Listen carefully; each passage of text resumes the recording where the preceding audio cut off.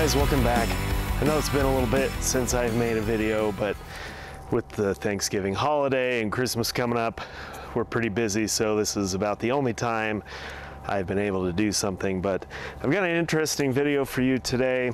Since I uploaded my last video, which was our ice fishing adventure from last year, I guess it was almost more than a year ago, I had a company reach out to me. It's a company called Deerfamy, D-E-E-R-F-A-M-Y. So Deerfamy has reached out to me, and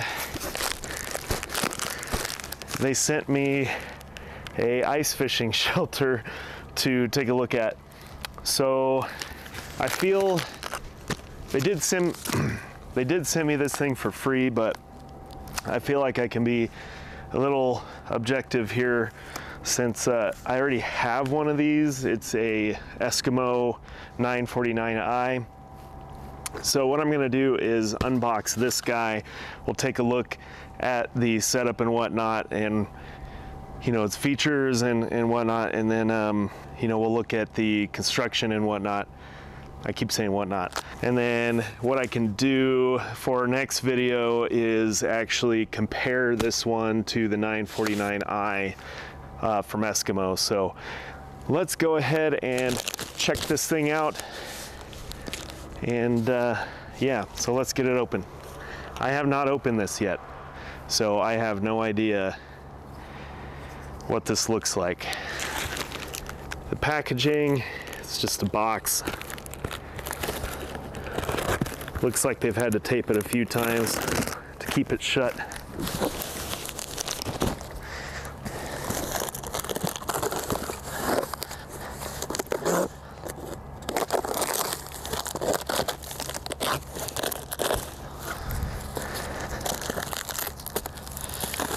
All right.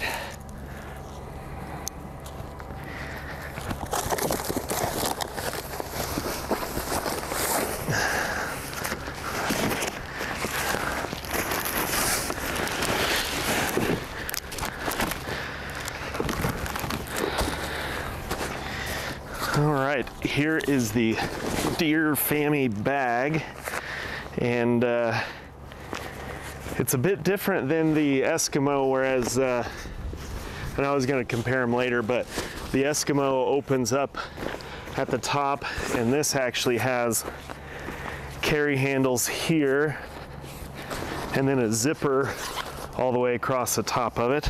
And then it doesn't actually, I guess it does. So there's the branding on the one side, and then it just has like a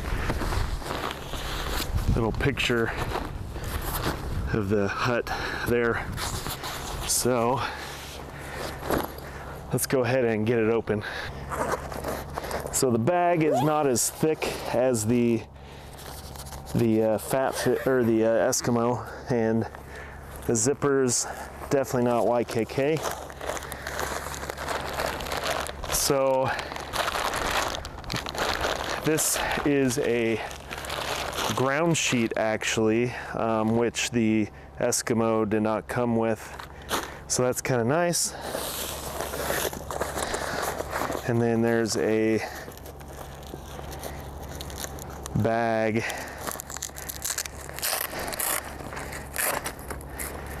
And it has some hooks, some ropes and stuff. I'll show you that here in a little bit.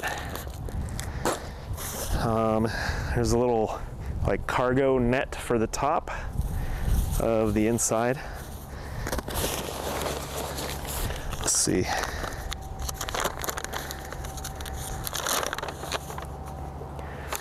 User's guide. We don't need none of that. All right.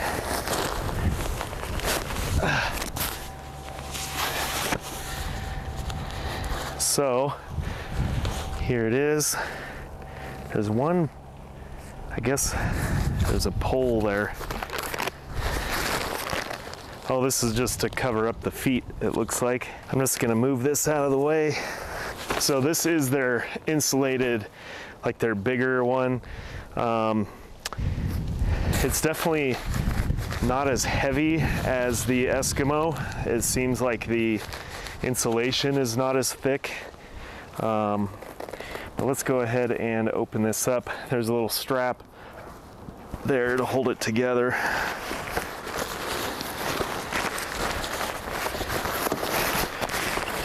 So it's almost a clone of the Eskimo.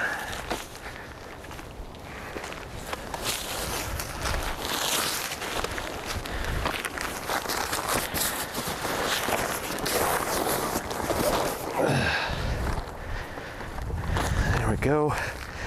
I need to get this stuff out of the way.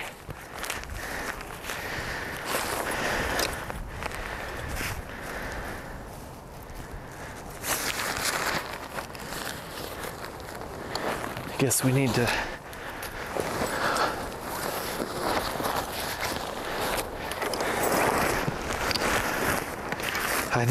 I'm just gonna roll this around the yard, I guess.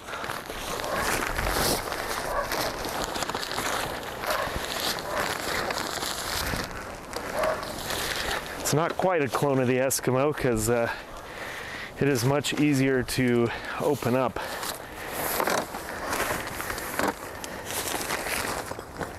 All right.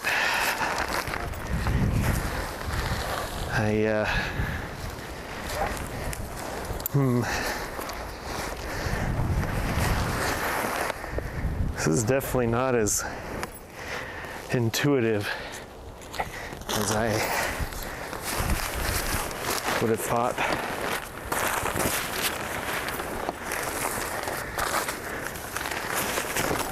Okay. All right. I'm just gonna. Wow, this is. Oh, this is the side. Okay. There we go. Okay. All right. We're getting it.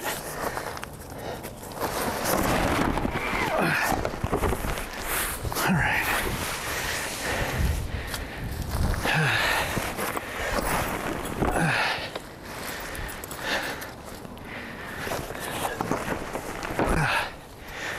Okay. Did we get it all? I think so.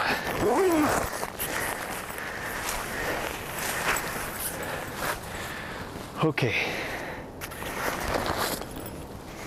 All right, I'm gonna grab the camera here. We'll get a little more close up.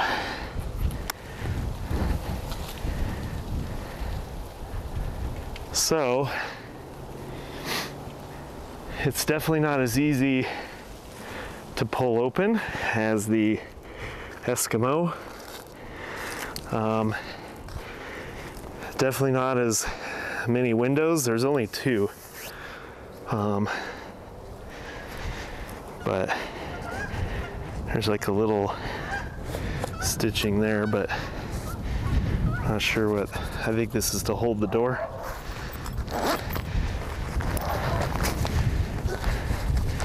Yeah, so the doors don't roll up, you just Velcro them open. And plastic window. There's a vent up here.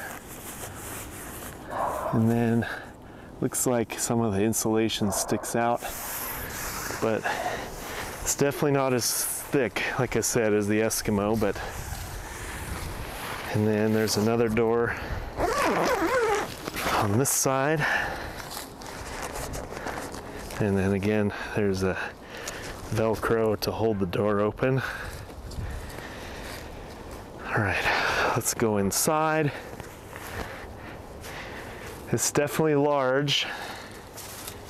The Eskimo is pretty big. I think this is probably the same size. So, like I'm 6 feet. I got another foot in the center. And then at the side wall, you know, my head's hitting right at the top. So there are some windows. There's only 2 windows, one here behind me and one here on the same side as the doors. So door, window, door, window. And then you can see those little vents. Like this one I opened up there. Let's open up one of these windows. And then these do roll up. They have a little tie thing. Can't do it with one hand, but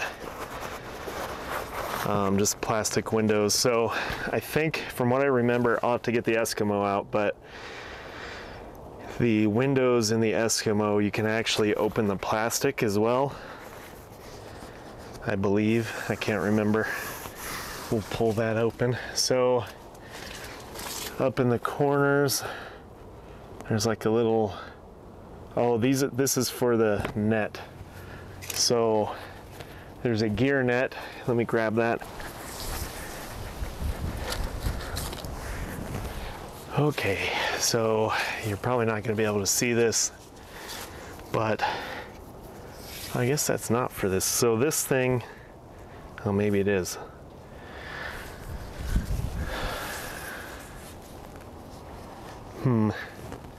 Not sure exactly how this works. It looks like it can go up in the corners like so.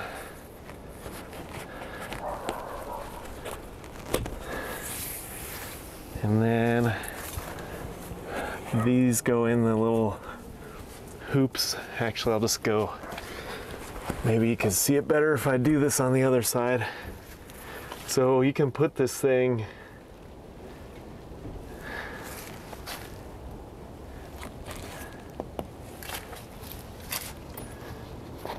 oh, there's the little mishap there. I'll show you that. It looks like this cargo net only goes in one spot because those little loops are only on this side.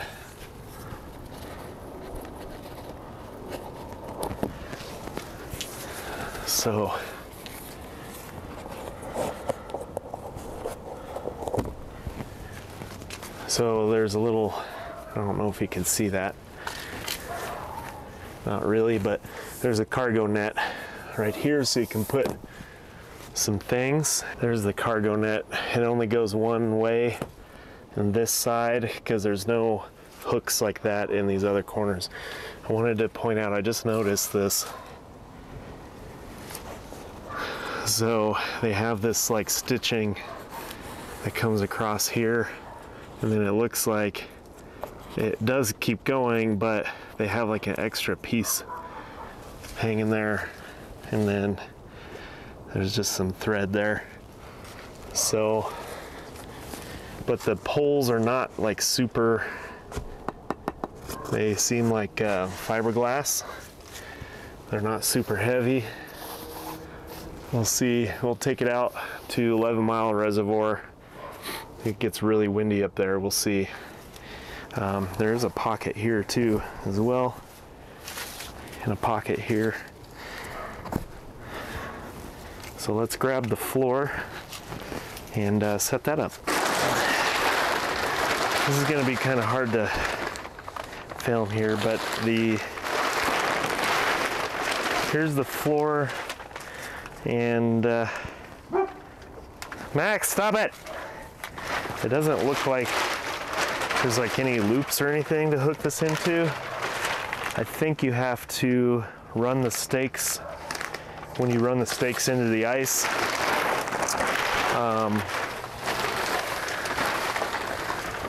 So we'll just kind of lay it out.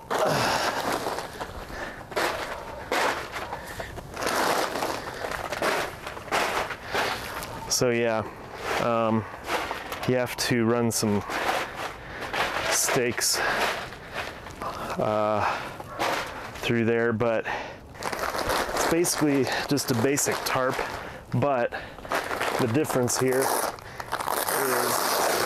this actually has a floor that you can open up for when you are fishing. And it's on both sides, so where I am right now, there's another one of these, and then it opens all the way like a big rectangle, so you can have two, maybe just a hole there and somebody sitting there. I don't think you could have, I suppose you could have two holes, but like this one opens up right here. You can see that one. I'm not sure. I mean, I guess if you're by yourself and you want to like maybe sleep in here or something. But I don't know. I guess it's kind of nice to have a ground sheet. This might be nice if you go hot tenting maybe, and you want to hint, turn this into a hot tent. You can open up, you can use this floor in the snow, open that up and have a stove. So the stove's not sitting on ground sheet. So this is one thing that this does have over the Eskimo, is the Eskimo does not come with one of these, and I haven't been able to find one separately for sale. So this just comes with it for the price that you pay, and then there's a couple other more accessories. So there's a couple more things. So this is the bag for the stakes and whatnot. So I can get one out of here. Here are the screw stakes.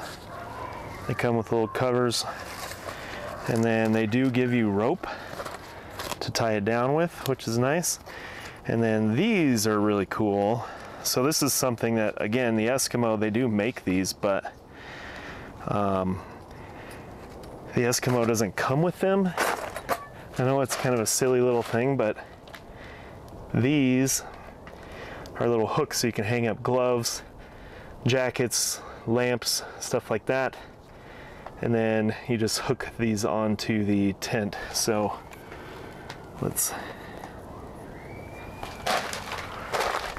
so you see the pole here, and these you can connect there, and then again you can hang your jacket to dry off, or gloves, you know, hang up lamps, lights, stuff like that. Since this is kind of dark when you close it up because there's hardly any windows.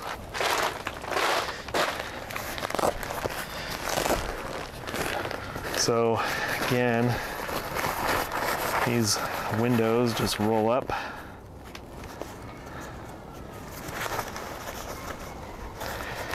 And then there's a little keeper there. So I do wish the plastic would open, or if the window, well, that, and I wish the window would be bigger. There are the little vents. You have to get to the vents from the outside.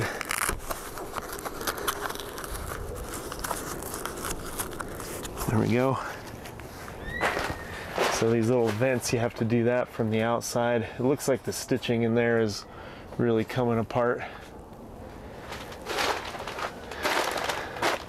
I mean, all in all, it's not bad.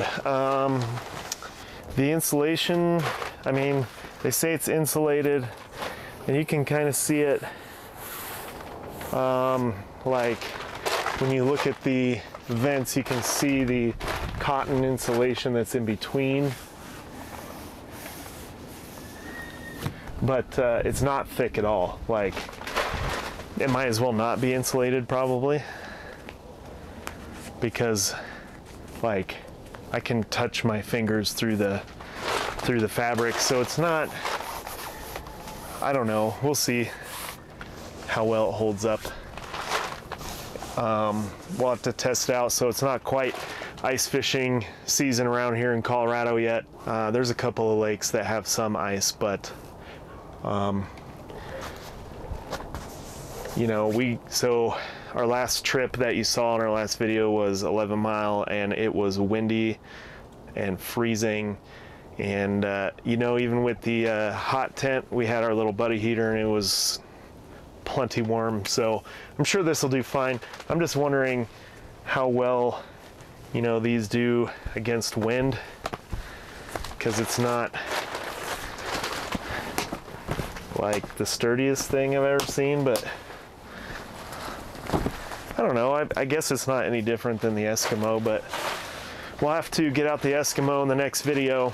All right, guys, thanks for watching the initial impressions and the unboxing of the Deerfamy ice fishing hut. So my initial impressions, the construction's pretty good. Again, there's not really much too wrong with the stitching. There's a couple of little weird things, but other than that, it looks fairly sturdy. So we'll have to see if it holds up in the wind when we go ice fishing. I know I'm gonna get the question, is this waterproof? No, it's not. I would say I don't think I've ever seen a ice fishing tent that is waterproof.